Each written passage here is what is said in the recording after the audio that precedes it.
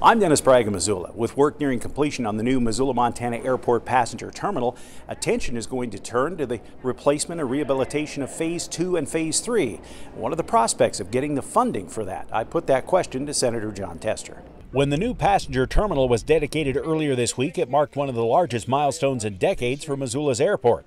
Culminating more than 6 years of planning, the terminal brings state-of-the-art technology and design to western Montana air travel. More importantly, the $70 million project is coming in under budget. That gets a big thumbs up from Senator Tester. Because these projects are driven from the ground up, they're critically important, and when good planning is done, as this has been happening here, you can see the dollars actually working in a way that's going to multiply moving forward because of the economic growth that this project right here is going to create.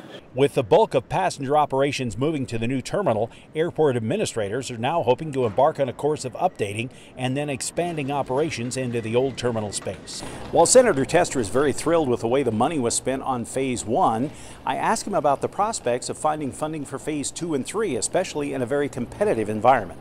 Montana is growing. This is not something that is, well, we ought to do it. This is something that's essential and had to be done. And just as the next two phases are going to go forth, they have to be done if we're going to grow, create economy, and have opportunity for businesses to succeed and quality of life here for working families.